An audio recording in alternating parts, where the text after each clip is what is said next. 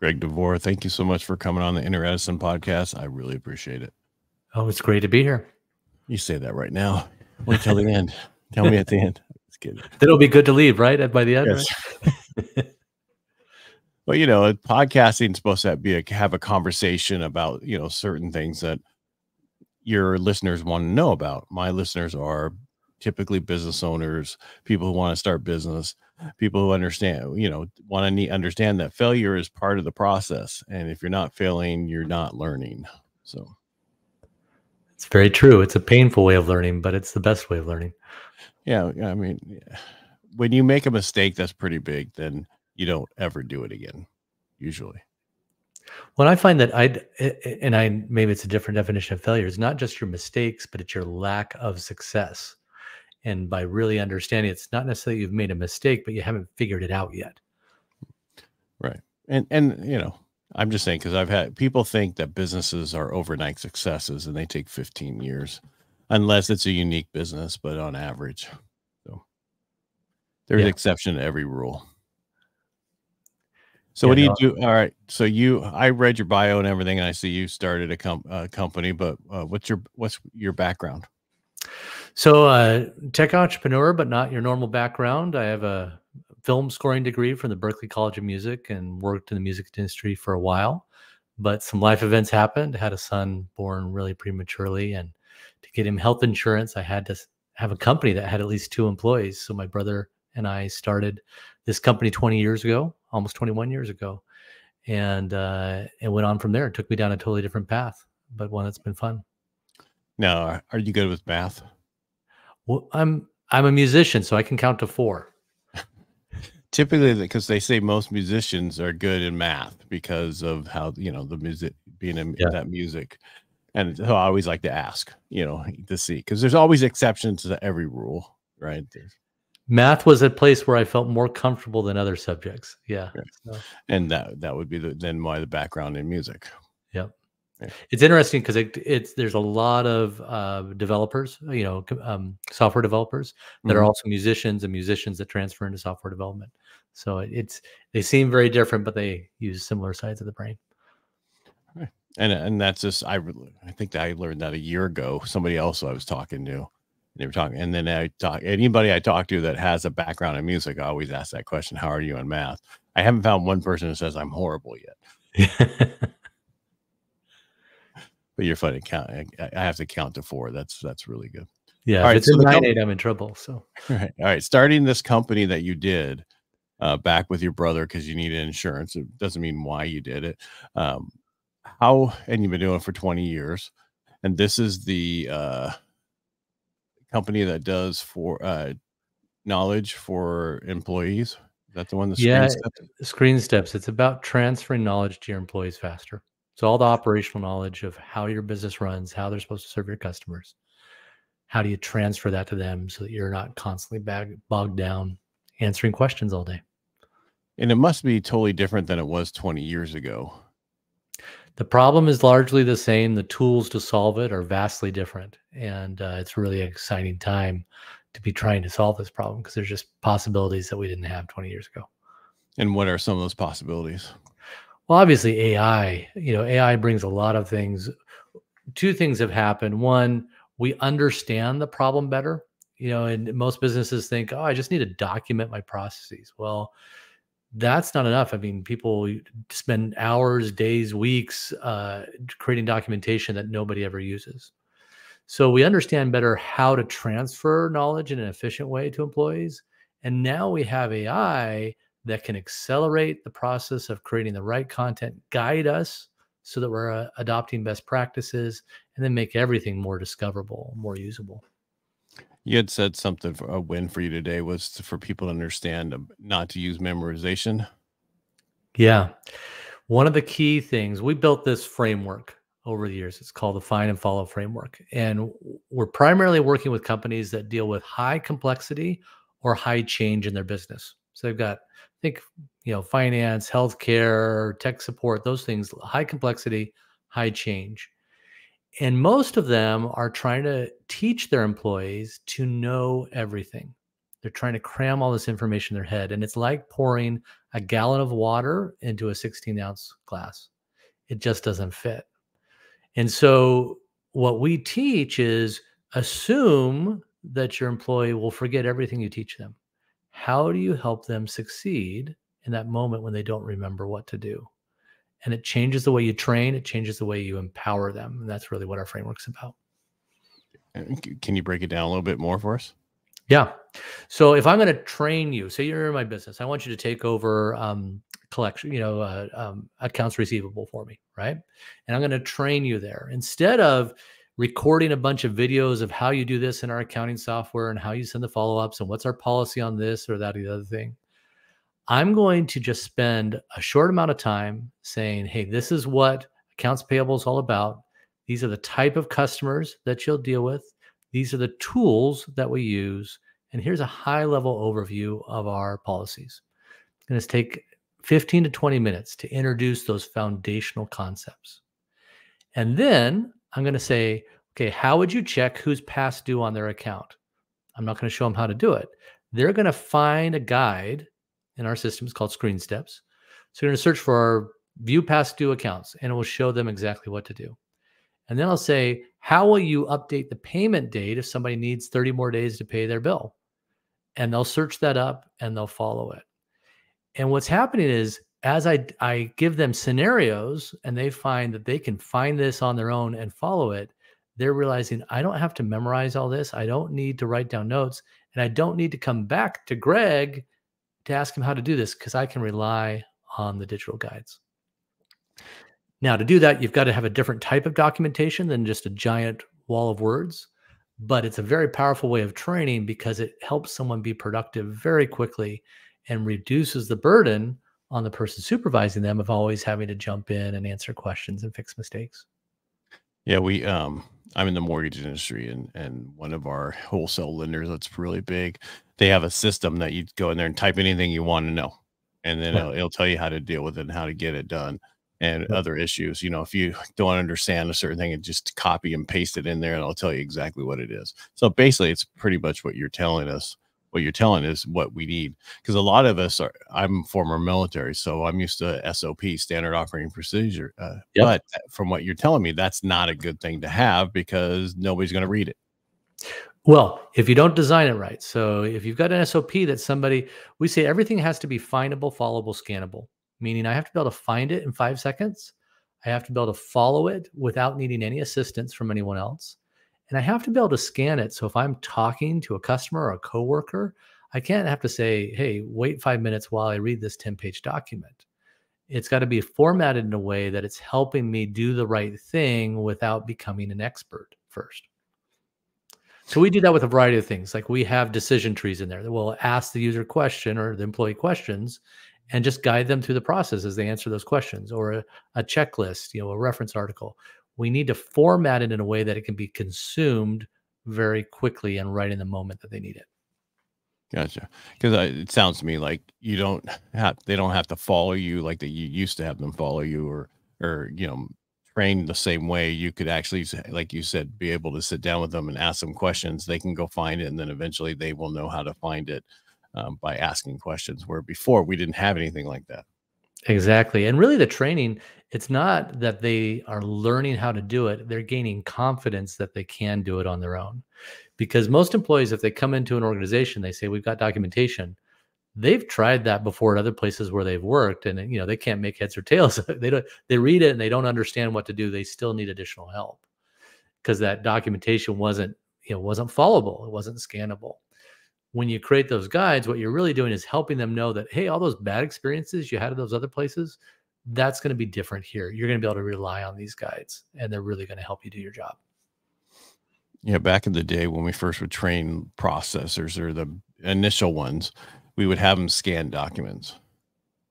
And they would see the documents as they were scanning them. And then, then they would read them somewhat, a little Yeah. bit, and then it would be they would see them. Then after a while, a couple of weeks, you go, okay, now let's go through some of these different things. And but with what you're saying, that could be a totally different way of doing it. My way was fine because that was just the easiest way to introduce people to those types of documents. And when you said you remember seeing this type of oh yeah, I totally remember seeing it. They don't Yeah. understand what it was in there and what the words were on it, but they understand seeing it, so they could understand what they would need to find when they would have to submit stuff.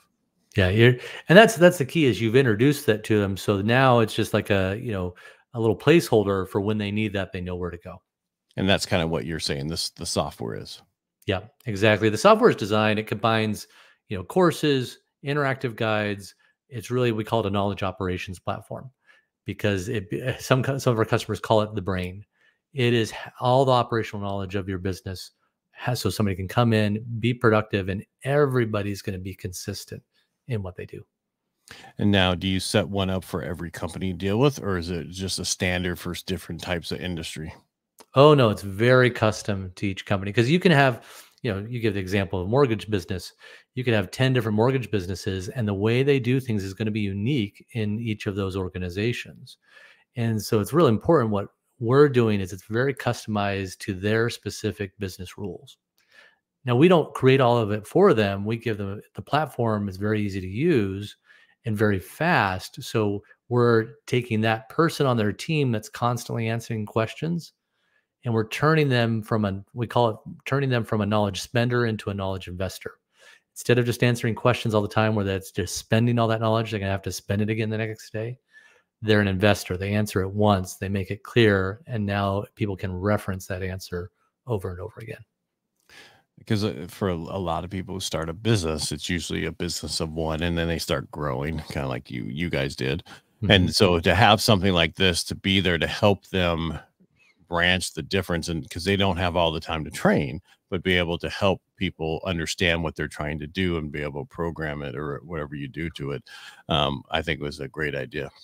Yeah, when the challenge that they have is a lot of times they say, "Oh, I'm bringing someone in, I got to train them," and then they said, "Well, I got to document all this stuff," and so they think, "What's all the stuff they need to know?" And they start dumping all their knowledge onto them. But that doesn't actually help that new employee. You need to think, what do they need to be able to do? And you work backwards from what they have to be able to do.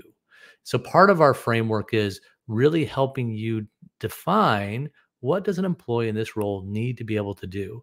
And that actually ends up reducing a lot of the extra training and documentation that you don't need.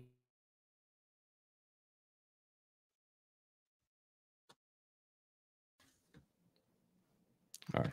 You were saying? So, yeah, so a key point is really helping those business owners and those supervisors know exactly, not focus on what they need to know, but what do they need to do. When you understand that, you can work backwards from uh, building out your documentation. You can build it as recipes instead of trying to build this giant encyclopedia.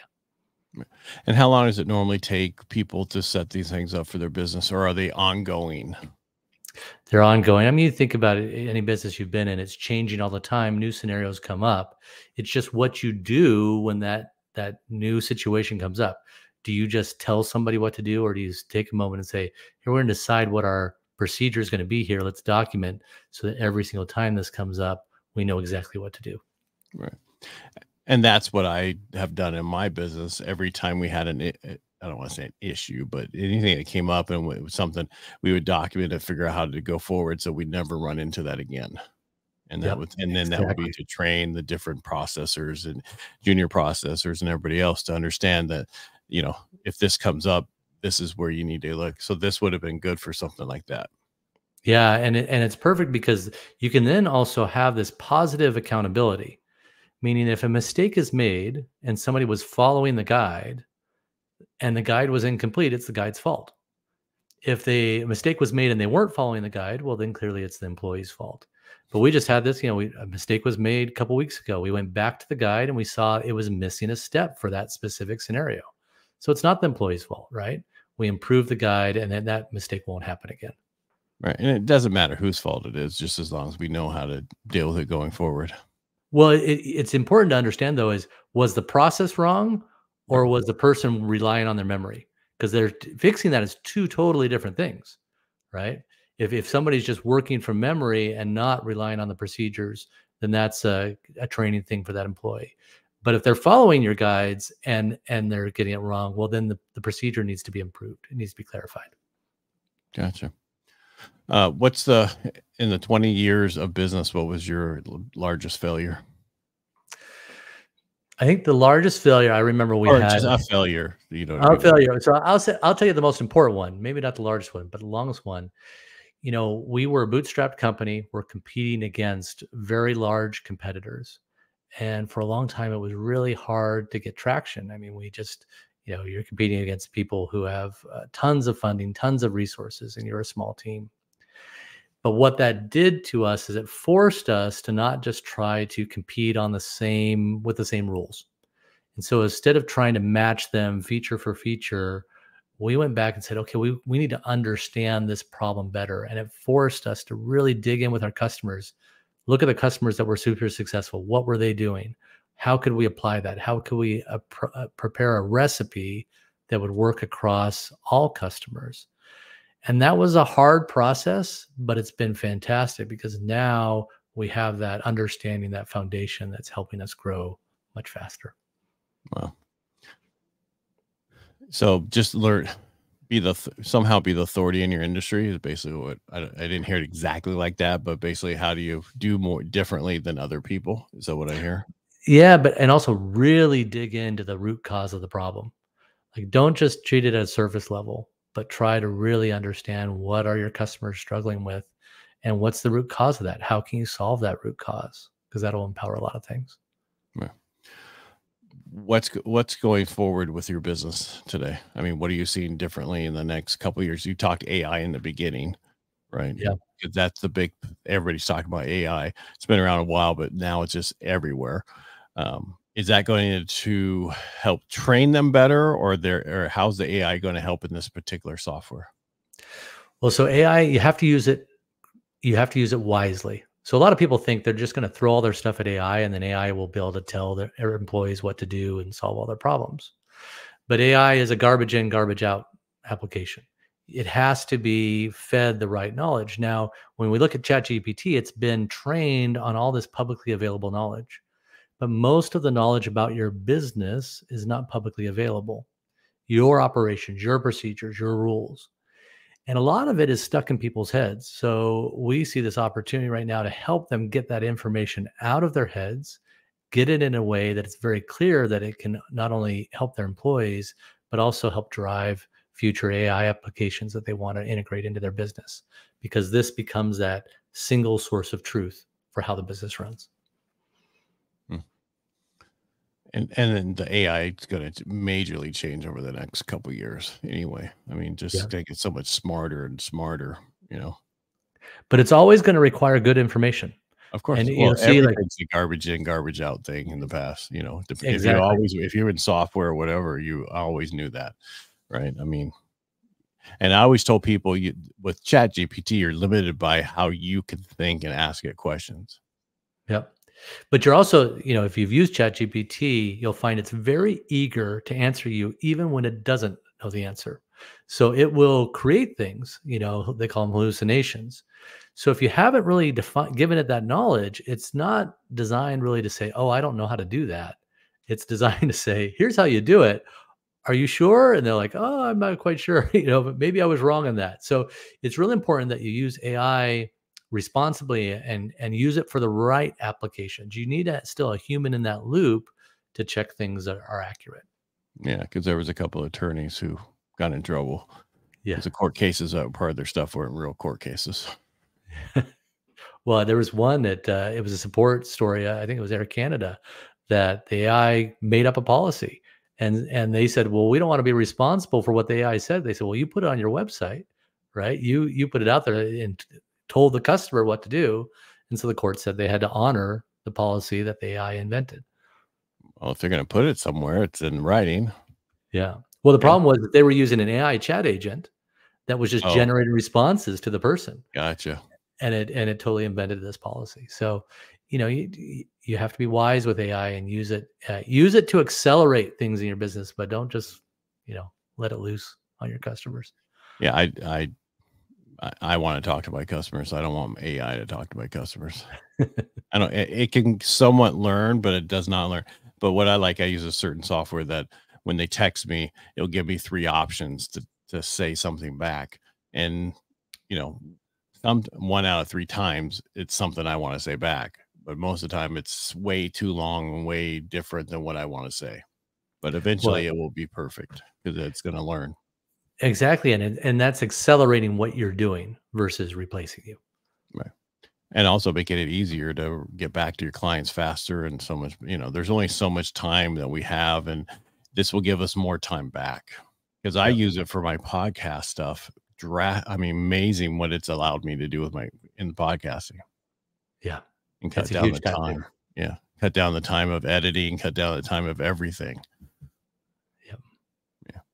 When they were saying it's not going to replace jobs, it's going to replace some jobs, but not all jobs. No, I think it's going to allow creatives to be much more productive. Oh, yeah. It will remove some jobs that are more less creative. I'll say that they're just repetitive. Then AI will replace those things. Because I used to pay somebody to create my website page when I would promote the episode, but I use a software now that does it automatically. It gives me everything I need I drop it in there, and then a minute later it has everything I've ever asked it the way I want it, and it's just a cut and paste. So what that will allow me to do is have more other people take over what I want because it knows what I want and how to put Exactly. it. Right. Something that used to take 5 people to do now takes 1 person to do. Yeah. Which means you can take those other, you can say, I just need 1 person to do this, or you can take those other 4 people and have them do higher value things. Mhm. Or just have less employees. Yeah. Less overhead. Yeah. I mean, that's why I'm in California. I don't know where you're out of, but we're an employee state that you're an employee, period, until proven otherwise. And so there is no contract in California unless you're a real estate agent. But but in my industry, there is no contracts. But unless you contract with somebody out of state. So if I want to do any type of marketing or have somebody handle my stuff and I don't want to pay them as an employee, they have to be out of my state. Yeah. Yeah. No, I'm just outside of Washington, D.C. So you I know understand. things are a little, Certain areas are a little different. yes. All right. So it sounds to me like people need to check out your software because I think it will help business owners and people who are trying to teach their employees a much faster and an easier way for them to understand your business. Yeah. It's really designed to be fast and clear so that business owner is not going to be bogged down by questions all day. And then you wrote the book Find and Follow.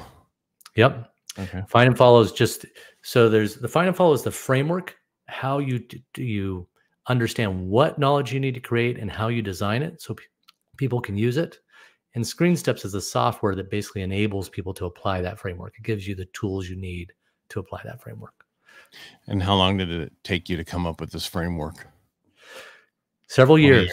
Yeah, a couple of years. So we get a theory like, okay, we think this is it, and we'd apply it to a couple of customers, and would work with some and wouldn't work with others. So we'd tweak it and go back again, and tweak it and go back again, and finally we got to the place where, hey, this works every single time, and that's when we wrote the book and when we really started incorporating more into the software. Well, Greg, how do people find you if they want to reach out, check out your software, get your book? How do they find all that? Yeah, they can see, go to gregdevore.com. It has, this podcast will be up there and different appearances I have. Findandfollowbook.com is the book, and ScreenSteps.com is my company. And it's on Amazon too, right? Yep. Find and Follow on Amazon. Greg, thanks so much for coming on the show today. I really appreciate having you here today. No, thank you. Great talking to you. All right, everybody make it a great day. Thanks again, sir.